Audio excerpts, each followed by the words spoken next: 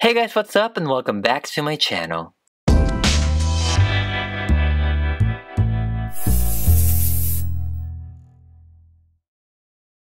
You guys already know our subject for today. You clicked the video, you saw the thumbnail. We will be creating one of the TWEEVILS from Bratz, and that is Kaycee. Yeah! I don't think that the TWEEVILS or even Bratz had their own dolls. I was even doing some research to make sure. I was looking through the wiki pages, but I honestly have not seen any legitimate photos of them, so this can all be incorrect. However, the Twins Craft here on YouTube and also Instagram have created their own version of the TWEEVILS, which is completely accurate to the show, as well as the TV and movie versions of the Bratz. So you guys should definitely check it out. It's literally so accurate and so cool. I wish they would sell this right now.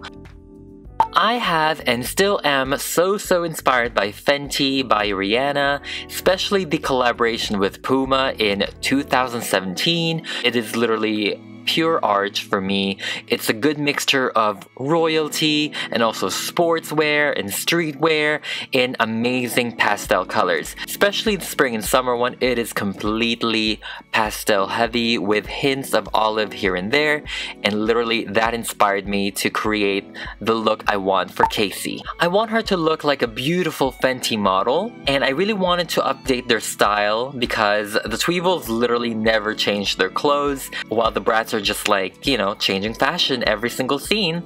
I want the TWEEVILS to catch up, and it's something that even Bratz herself will approve.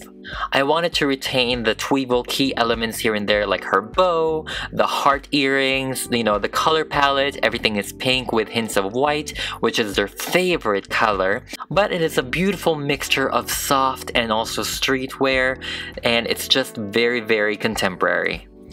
I obviously also designed an outfit for Kirstee. She is not left out. However, we are focusing on Kaycee for today's video, so let's go ahead and get started. Our victim for today is the 2018 Chloe. This is by Hayden Williams. As you can see, she has the piercing blue eyes and the platinum blonde hair. I really love her. I feel like she would be a beautiful base for Kaycee. Unfortunately, we will be rebodying her head, so that's the only thing we're using. I've expressed before that I never really cared for the Bratz body. I feel like they don't really showcase a lot of fashion designs just because of the shape and the materials that they use. They just don't look great for me, so I will be using an Ever After High CA Cupid body for Chloe. Most of the Bratz clothes will actually fit an Ever After High body or even a Monster High body. However, the pants are a little bit iffy because they will be ill-fitting. They're gonna look like really low-rise jeans, which is what they're trying to go for anyway. I'm not. I love high-waisted pants. I love the high-waisted look. So we're going for the Ever After High body. One thing that got me really excited with Hayden Williams sketches are the shoes. I thought they were going to be completely new, completely heeled. I thought they were going to look very edgy and very fashionable. However, we got recycled shoes from way before, which is okay. They're still trying to revitalize the brand anyway. I wish they took the extra step to make them new shoes. Obviously, they had to keep the snapping mechanism because if not, it would be so difficult to dress the Bratz because of their large feet. Like I said, I wish they just updated the entire thing. But you know what they say, if you want something done, you have to do it yourself, and that's what I intend to do. I am going to try and give the whole snapping mechanism onto an Ever After High doll so I can give her new shoes like this one I sketched out, which is what I want, and also still give her the option to wear the older Bratz shoes. I taped my sketch right behind doll packaging just so that it's easier for us to remove when we are done and that it is completely accurate to what I want in terms of sculpting, and for that I will be using epoxy sculpt. It is easy to use, it's self-drying, it's industrial, clay, so yeah, just be careful and wear gloves because this will make you so itchy and dry. Some people were asking why, but I'm just gonna go ahead and put it on and build it up. Clearly this is only half of a shoe. We have to sculpt the other half later and put it together, but this is just a greater way for us to actually create the design without going overboard in terms of sizing, and so we get a clear view of what we're trying to do.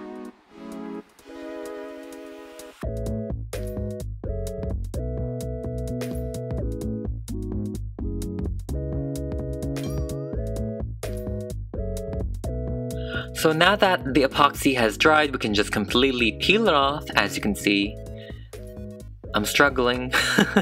No, but it's easy to peel off because it is a complete flat end and we still have the sketch down below. So we're just going to flip the entire thing and we're going to create the other half of the shoe. Now this part was very scary for me, to be honest. I feel like everyone just doesn't like to fail, and I felt like I was going to fail at trying to really capture a mirrored image. Obviously I still have the sketch down there, but in the end, after it was dried, after putting it together, I still had to modify the entire shoe because they were not completely symmetrical from one another, and I still had to do a lot of modifications in order to get one solid piece.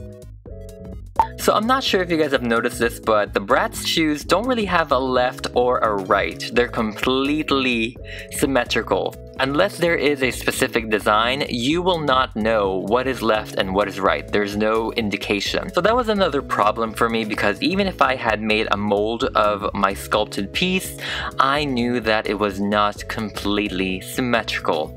And so I had asked an expert on this subject, and that is Cheyenne or Gothic Zombie from Instagram. He is such a talented doll maker. It is just so amazing what he can do with 3D modeling, and I'm really excited because I actually ordered the Ouija body over here onto the left. It is like an Ever After High body with double joints, different hands, different feet, and it's just amazing what he can do. So you guys should definitely check him out. I gave him the sketch of the shoe that I want him to create and also the measurements, and I was literally flabbergasted at how quickly he made the shoe. I was so shocked. I was so astonished. I'm like, what do I do? Like, oh my goodness, what do I do with this? And yeah, I'm so thankful. So thank you so much, Gothic Zombie, for making this project happen. He then sent me the file of the pair of shoes. Yes, we have a pair. It is completely mirrored, completely symmetrical, very distinct from one another. It's left and right. This took about 3.5 hours, almost 4, with lots of trial and error. I also wanted to show you guys both ways of creating the shoes. You can create it traditionally with clay, and you can also 3D model it on the computer and have it 3D printed.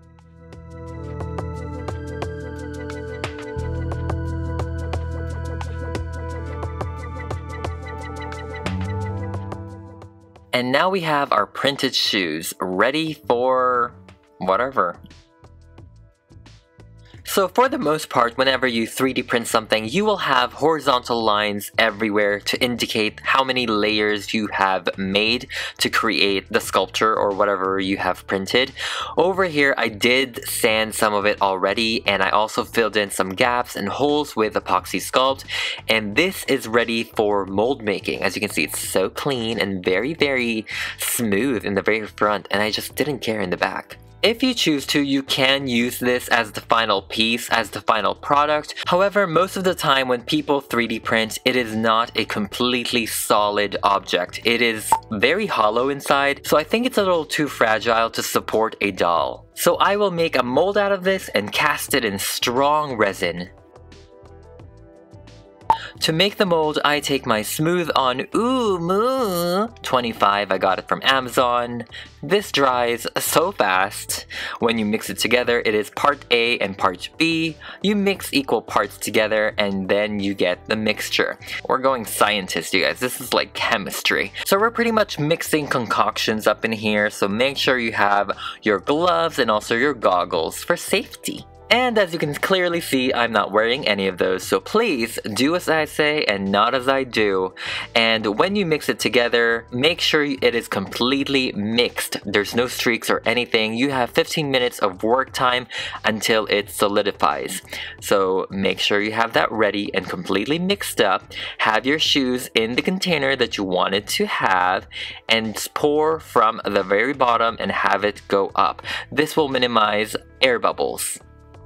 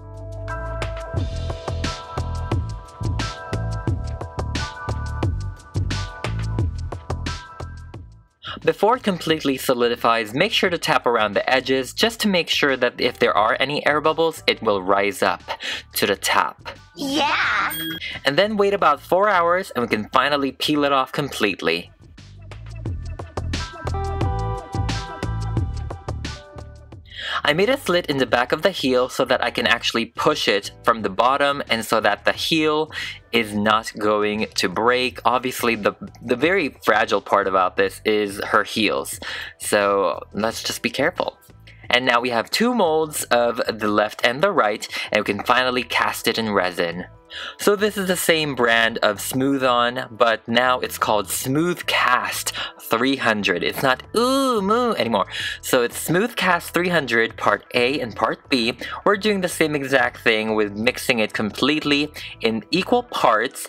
And okay, the work time on this is a lot faster. It literally is like 3 minutes of you mixing it and it will solidify.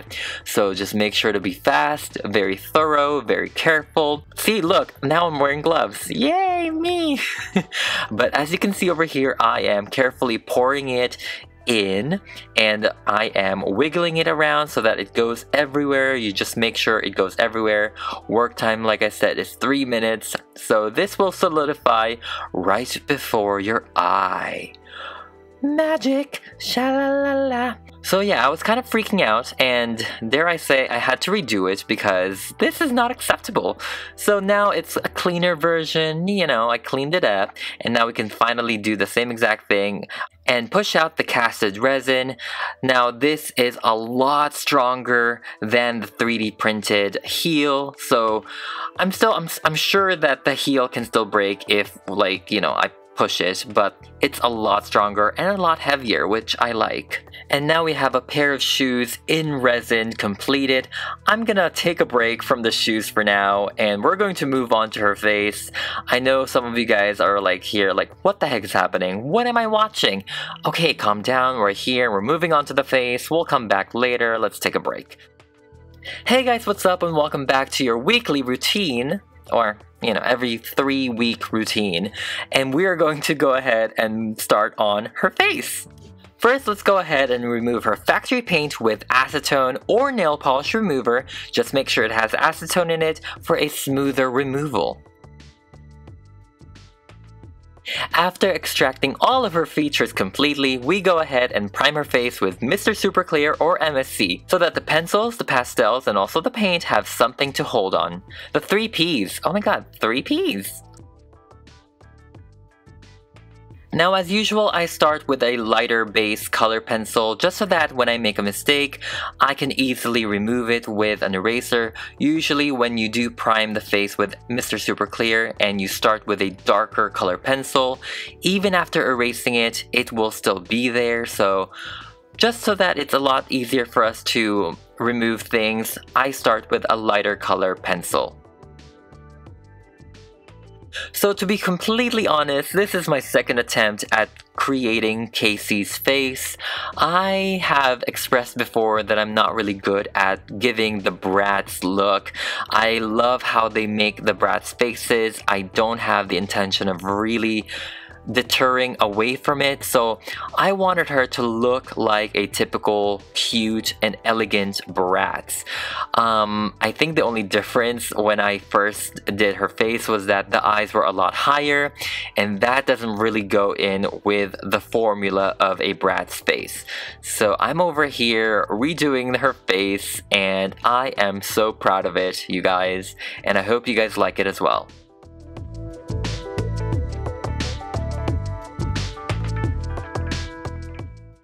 I'm pretty much staying true to Kaycee's makeup palette. So she has blue eyeshadow, she has really dark eyebrows, pink lips, and of course we're going to add the band-aid later.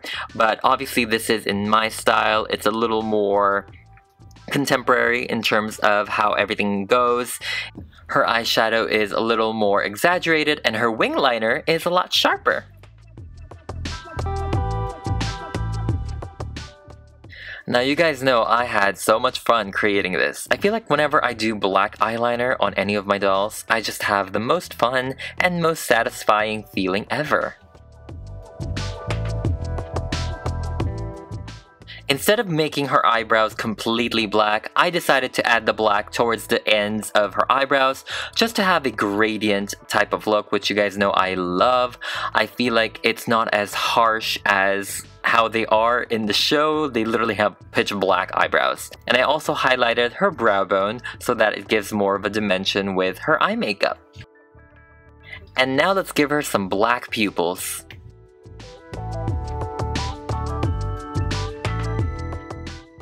I had the most fun overlining her lips. Before, when I did my first Bratz repaint, she looked a hot mess. You just cannot. You have to embrace the sculpt of these faces, because if you work against it, I mean, for me, it doesn't look right. And now, because Kaycee has had 3 nose jobs, maybe more now, we are going to give her the bandage that she permanently has. And for the sake of continuity with my artwork, I'm tapering her up to have clean edges, and we're going to give her severe contouring. I didn't go too dark because she's not a drag queen, but I did define it really well. I almost forgot to add her lower lashes. I don't know why I'm like missing this step, but thank goodness I keep looking at my artwork to see what the heck is missing. I think peeling this off is also one of the most satisfying things. Like, look at that clean line. I'm taking my white acrylic paint to paint over her scleras, her bandage, and also her teeth.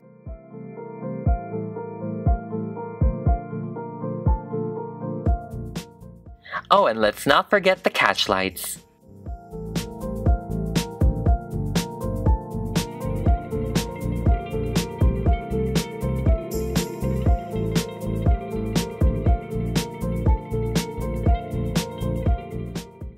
And to really make her look more contemporary and more modern, we are using highlighter, and this is a real Jeffree Star Cosmetic highlighter, and this is the only thing that really works for dolls that I have noticed. And I just take my cotton swab and I just layer it there. I believe I layered 4 times. I sprayed it with MSC in between so that it sets in place.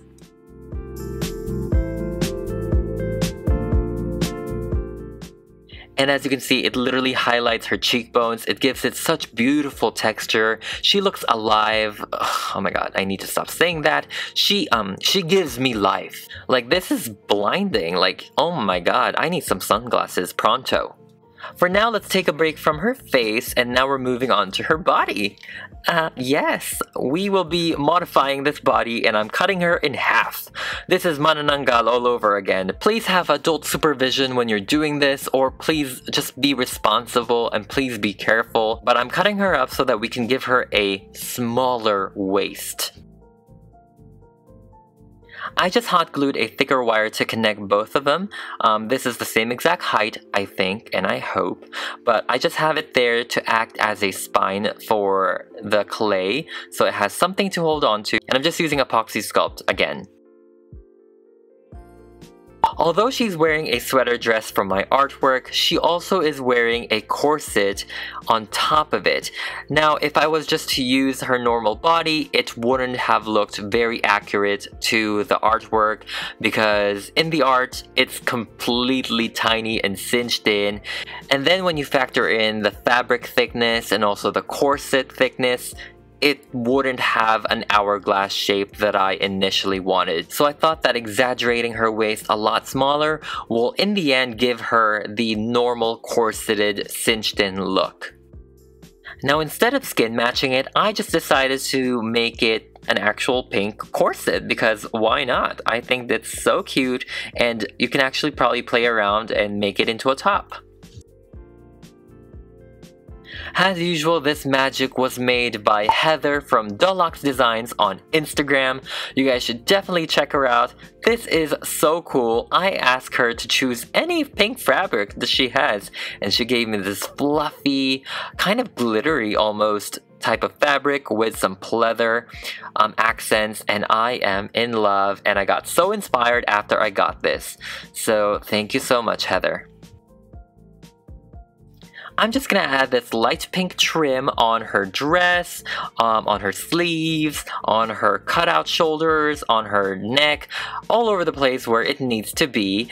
And this would literally tie in a Fenty / Tweevil royalty look.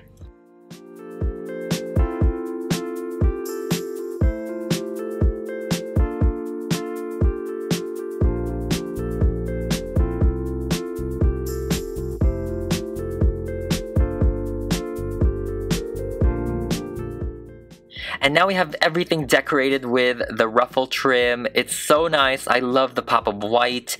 And now we can go ahead and move on to her corset. Now for this, I'm just taking a white pleather fabric. It is a little stronger than usual. And we're just drawing the perfect corset shape. I'm actually going to go ahead and put the dress on her so we can kind of eyeball the corset and where it's at if we need to make any adjustments. I mixed two pink colors with a Mod Podge just so that it gives it more elasticity.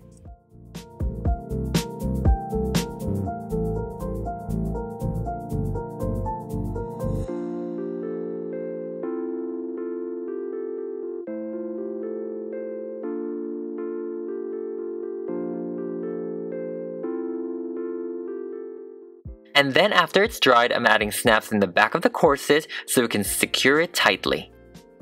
I'm tying a string around her waist so we can get rid of the excess fabric and maybe push it onto the back so that when we put on the corset, it is completely clear out of excess fabric.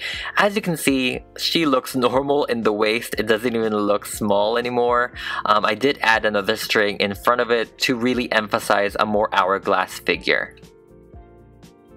And now it's time to create the giant bow that goes behind her, and I got this satin fabric from a local fabric store. It's really nice, it kind of frays, and I'm just cutting out two rectangle shapes and I'm just sewing it good side to good side. I know I'm sewing, you guys, like it's one of the rarities that you guys see me sew. Without completely sewing it shut, I went ahead and reversed it, and now we're going to add some pillow fluff in it.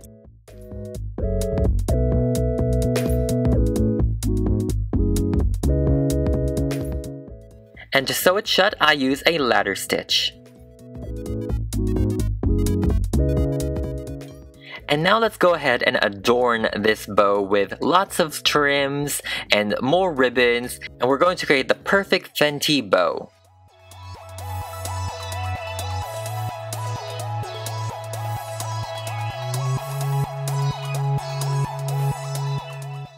And now we have completed the bow, and I also added snaps onto the bow and also her corset so we can secure it completely. Now that her upper body is almost complete, let's move back down to the shoe area.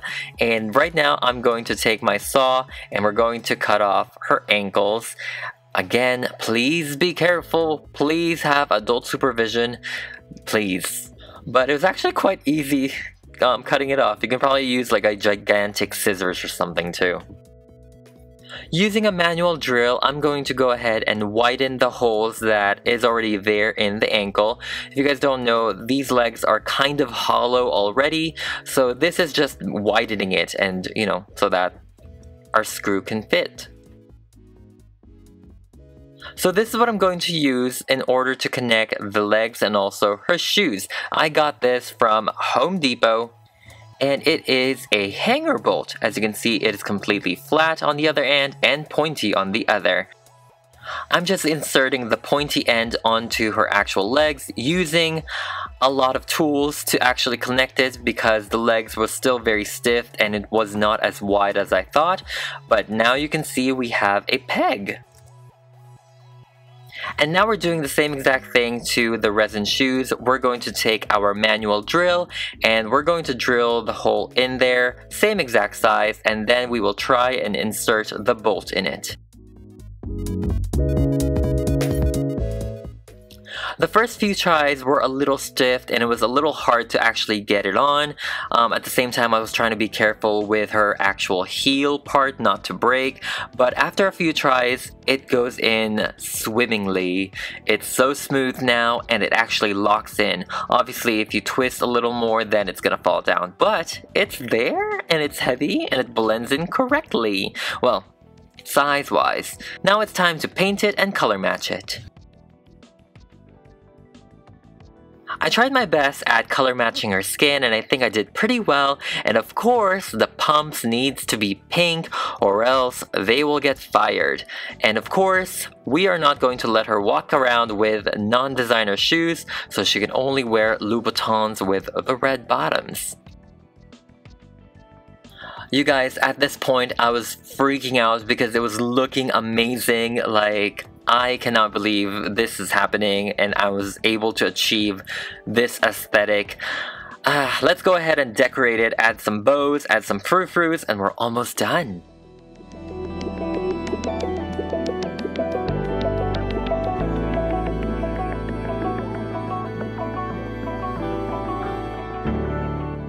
For her choker, I'm using the same exact pleather fabric that I used for her corset, and I'm painting it Mother of Pink.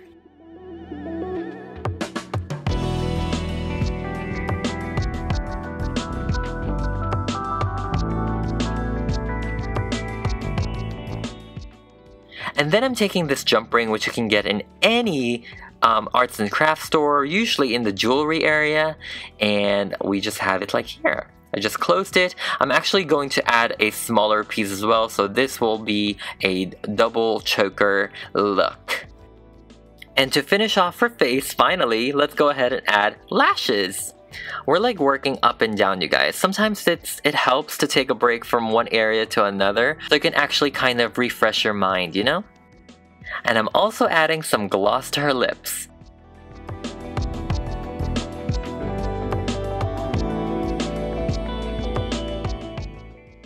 And here is a before and after of Chloe and Kaycee, and you guys, this is my first time being proud of a Bratz repaint. I gotta tell ya. Let's go ahead and work on her hair and give her her fluffy bangs, her sassy bangs.